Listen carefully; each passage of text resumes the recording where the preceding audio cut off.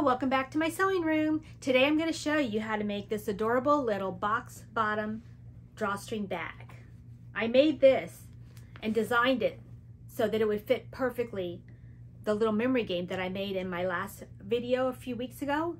I'll link the tutorial for this video if you want to learn how to make this fabric memory game. It's adorable, and I made the bag to match it, and this holds it perfectly. Makes a great little gift. Isn't that cute? And this is the one I made my granddaughter.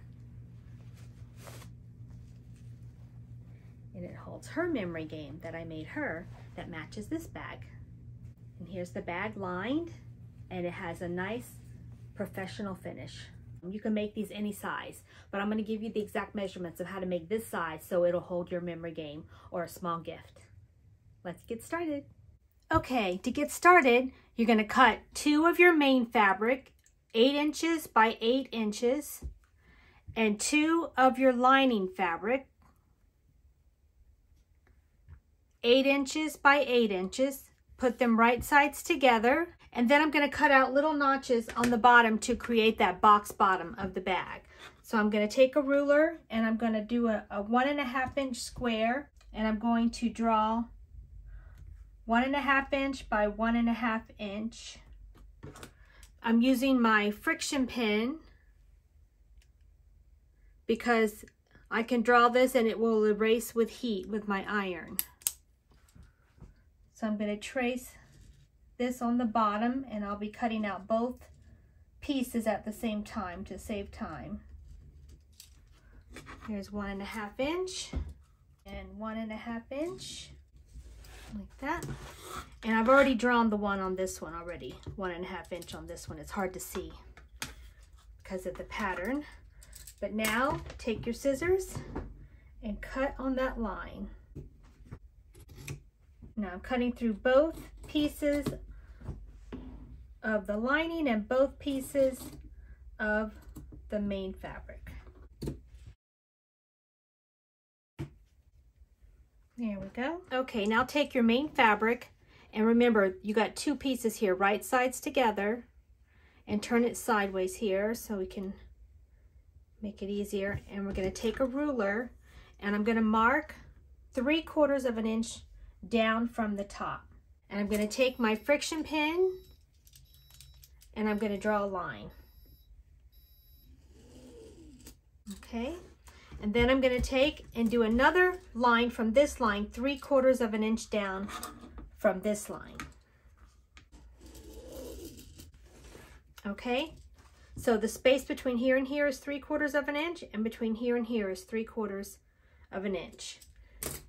And now we're going to pin this with my pins like this because we're not going to sew in between these 2 lines. We're not going to sew. We're going to leave that open. So I'm going to mark it to remember not to sew between these 2 pins.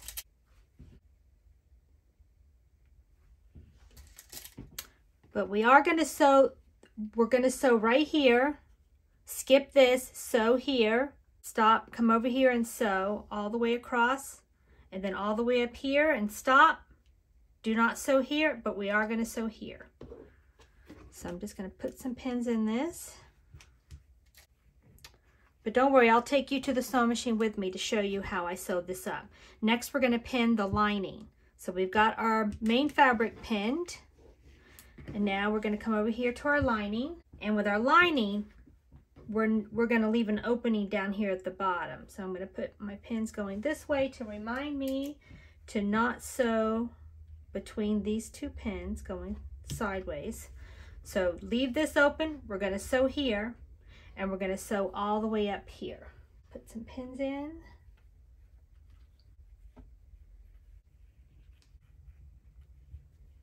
Okay, let's go over to the sewing machine and I'll show you exactly how to sew these up. Okay, to get started, we're going to do a 1/4 inch seam allowance.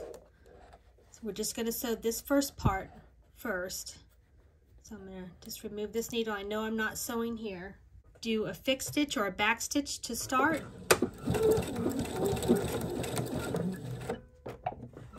Back stitch.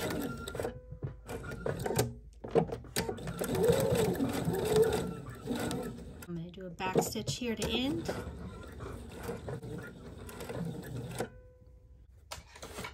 I'm going to clip these threads. Make sure you pull this back out so it's not too short and it unthreads your needle for you. Pull that back out. Now we're skipping this part, and we're going to start here with our 1/4 inch seam allowance right on that line. Do a fixed stitch or a back stitch. And sew all the way down.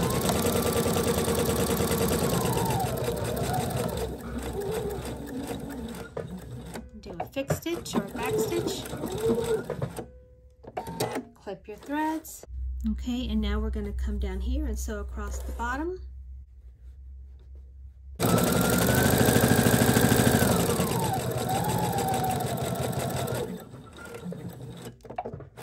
Okay, clip those threads, pull them back under your foot, and come over here, and we're going to sew up this side. Okay, we're getting close to this. I'm going to remove my needle and know I'm going to stop on that line.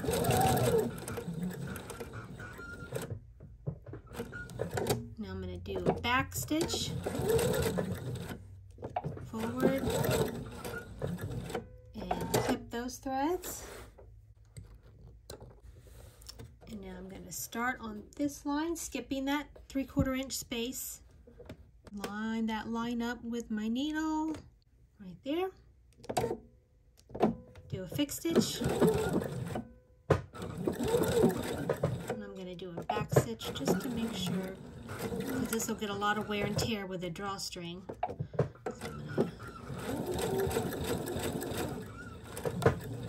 Do a back stitch. And forward. And we're done. Clip your threads. Now we're going to sew up the lining. Okay, we're just going to sew up the side here of this lining, the same 1/4 inch seam allowance, back stitch at the top and at the end. Do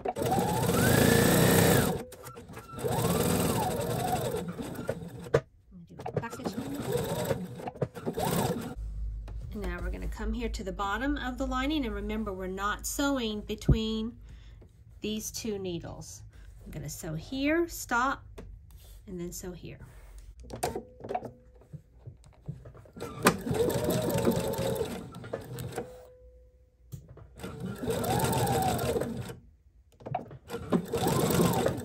Fixed stitch. Clip my threads. We stop sewing right there, and now we're going to skip this space, come over to this needle, and start sewing right here. Do a fixed stitch or a back stitch.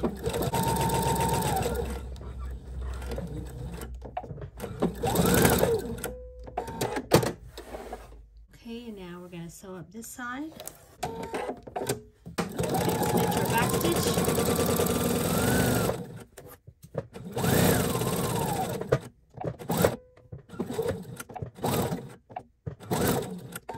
Okay, now let's head back over to the cutting table. Okay, we finished sewing around the main fabric, sewing here, stopping there, and sewing here, sewing all the way across the bottom, sewing up here, leaving a space, and sewing there. And on the lining fabric, we left a space here for turning and sewed here and here and up the sides. And now we're going to take the bottom and we're going to open this up, matching this seam with this seam, to sew up those box corners here. And I'm going to place this seam going to the left and this seam going to the right on the bottom to match those up. And we'll pin this. I'm going to do the other side. Open up this corner and place this seam to this seam, matching those. Put a pin in that.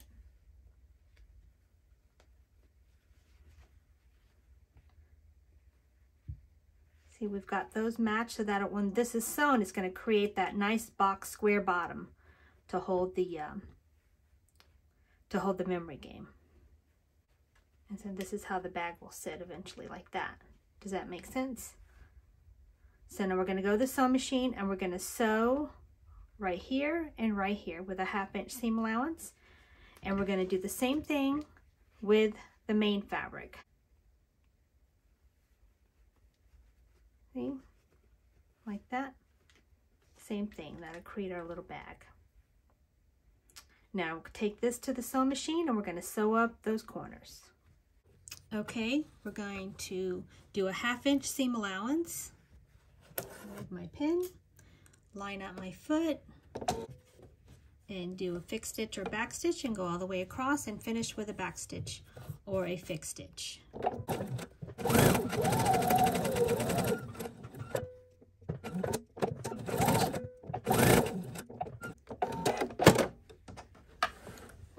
Clip your threads.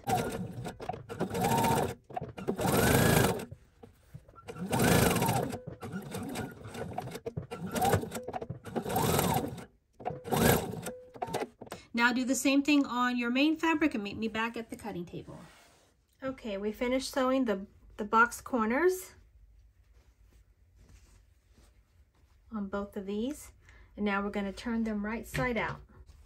Let's take the main fabric and turn it right side out. See how those nice little box corners are? But right now I want to lay it flat. We're going to draw our lines of where our casing is. Get our ruler again. Flatten our main fabric like this. Get our ruler and we're going to draw a line 3/4 of an inch down using our friction pin because it will erase with an iron later. Like that, and then another one 3/4 of an inch from that line.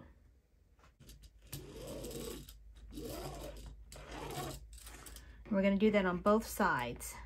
And you can see this is lining up right where that hole is for our casing. You see that? So now we'll flatten out this side. And I'm going to draw a line 3/4 of an inch down.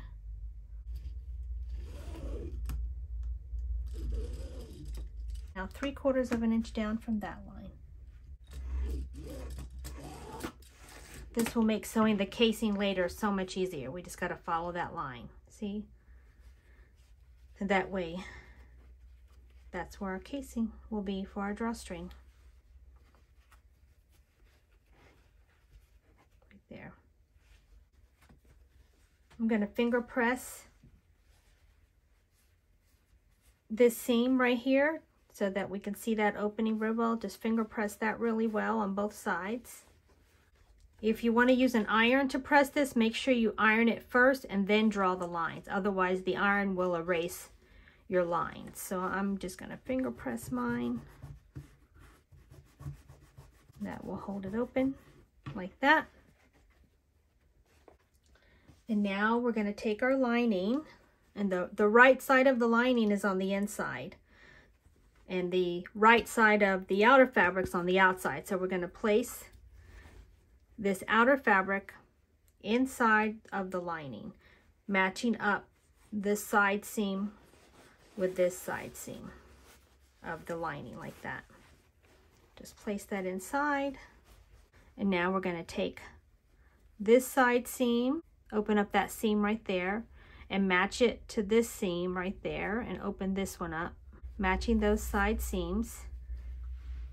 Kind of finger press that one with that one, and place a pin right there, and then go to the other side, finger press this open and this one open, and match up these two seams, and place a pin right there.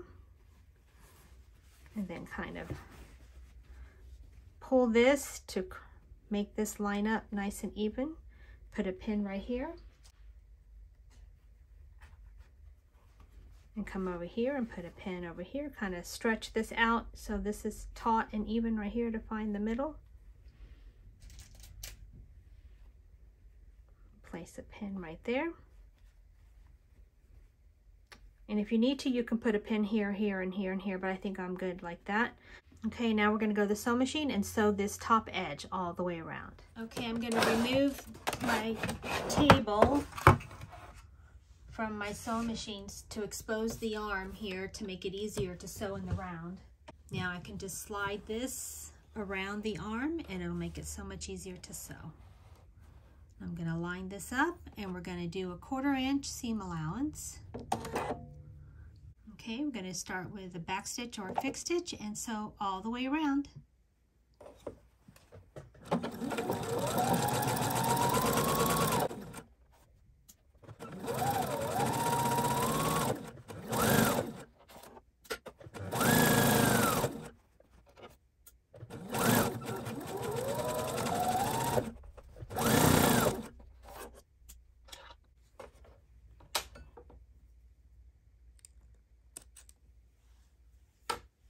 Threads.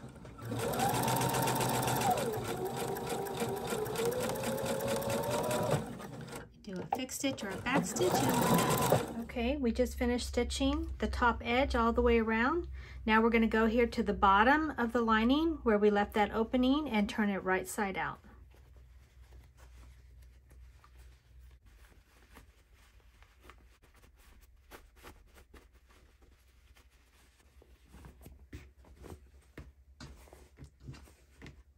You're left like this. We're going to take that little hole that's in the lining, we're going to fold it in, match that up, and I'm going to go to the sewing machine. I'm just going to do a little stitch right here. You can see where I stitched the lining up. And then we just tuck this back inside. Smooth this out with your fingers. Now we're going to go back over to the sewing machine in the round and we're going to sew. We're going to sew on this line and this line all the way around to create our casing. Okay, we're going to slide our bag over the arm of our sewing machine, and I like to start here on the side seam, and we're just going to line up our needle in the middle of our foot so it lines up with that red dot, so then I can line that red dot up with my black line that I've drawn. Going to do a fixed stitch or a back stitch and sew all the way around directly on that line.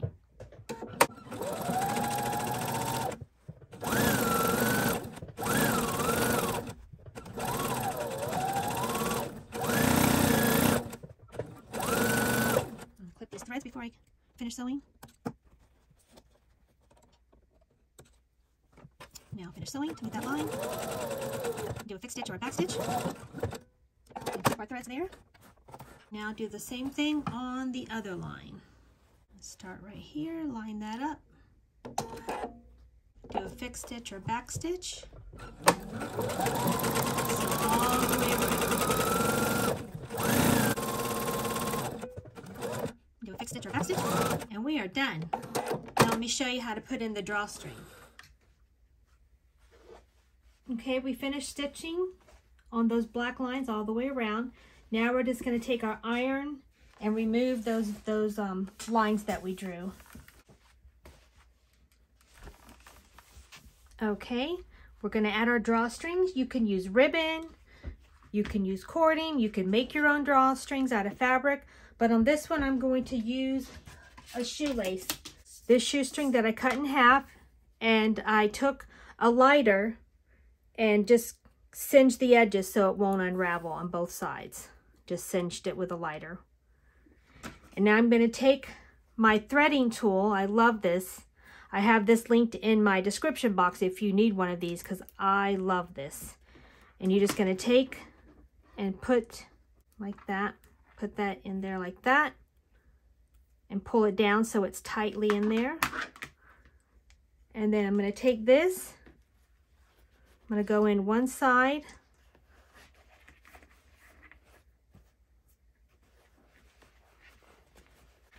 And come out over there like this. Make sure this doesn't come through. Sometimes I'll clip something on it just so it doesn't pull through on me. And then we're going to keep going. We're not going to stay. I just come out because it's easier to manipulate this by coming out and then going back in, and keep going around the other side of the bag like this, like that.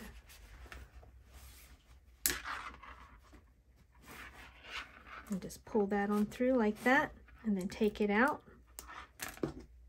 Get this other side. Match these up. And do a little knot on the end, like so. Pull that. And we do the same thing for the other side. Take this and push it through, like that. And I'm going to put this on the other end to keep it from sliding through on me. And now we're going to go to the opposite end over here, and we're going to go in, come out the other side like that, pull that through, and keep going. Go back in over here to come back to the other side. Pull that through, bring that on around like that. Take this out.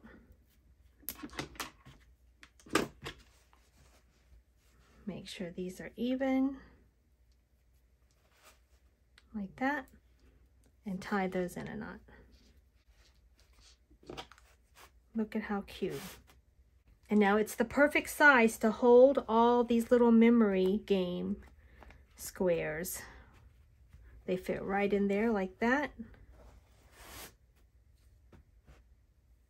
Isn't that adorable? And I made this one for my granddaughter, and hers I use ribbon.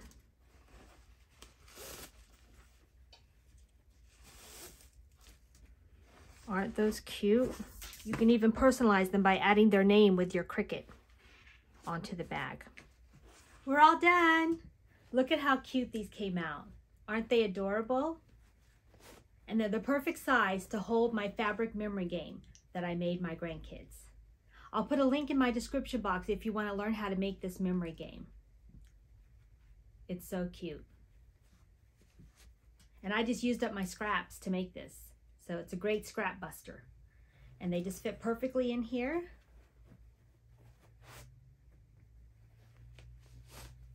And you could use this little drawstring bag for lots of different ideas. For a gift bag, to hold toys, to hold toiletries, makeup. I love the little box bottom. It's so nice that it stands up.